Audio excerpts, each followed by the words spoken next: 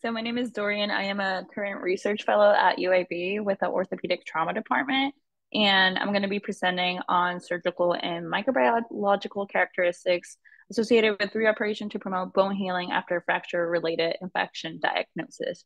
So let's dive into this.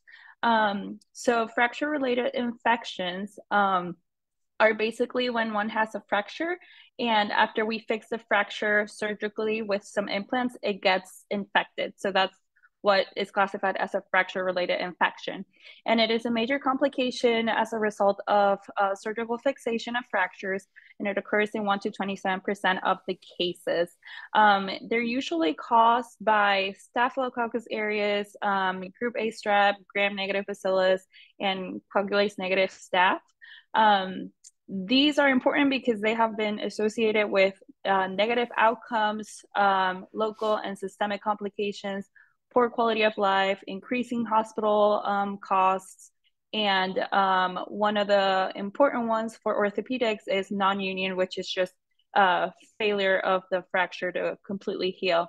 And non-union in patients with fracture-related infections has an incidence of 18 to 37%, and it's continuing to increase. So thus, with this project, we wanted to just kind of compare the surgical and microbiological characteristics to identify risk factors in patients that were diagnosed with an FRI and still had a non-union or their fracture didn't heal after diagnosis. So for this, we just did a retrospective review from 2013 to 2021, our single level 1 trauma center. We looked at patients over 18-year-olds that had an operatively treated fracture and were diagnosed with an FRI. There is a definition for the criteria of fracture-related infection, which has confirmatory and suggestive criteria. So we went on by those criteria, and just some of them are like the confirmatory are presence of pathogens on surgical site sampling, wound dehiscence, purulence, fistulas, and then some of the suggestive signs would be like elevated white blood cell count, redness, swelling, kind of like more of the clinical signs of infection in the area where the fracture was fixed.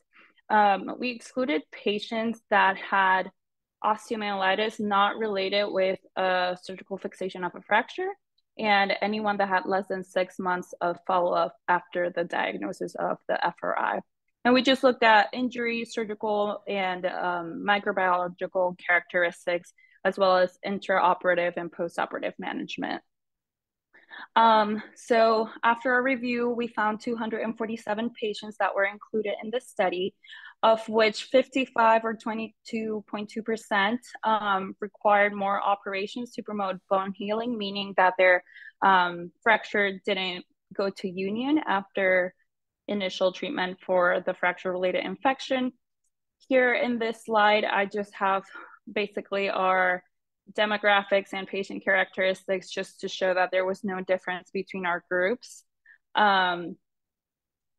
Then when looking at our injury and surgical characteristics, we looked at location of injury, whether if the fracture was open, if it was polytrauma, all of these characteristics. And the only significant finding that we found was that patients that went on to have a persistent non-union had more use of topical antibiotics compared to the other patients that did go on to heal after the fracture-related infection.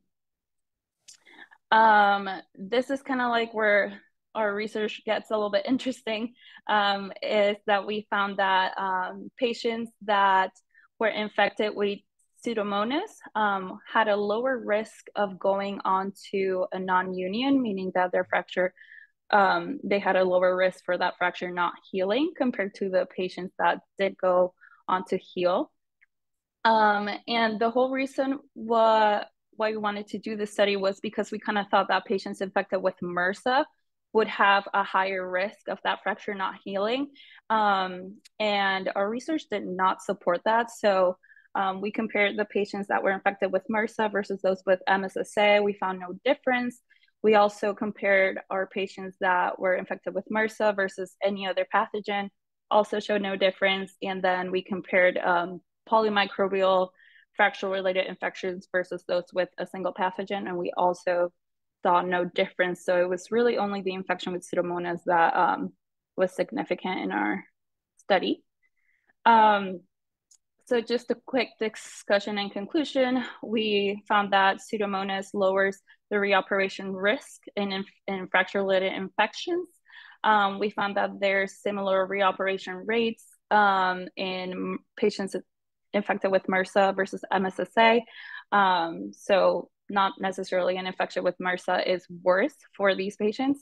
And we found that the use of topical antibiotics was associated with patients going on to require more surgery for that fracture non-union.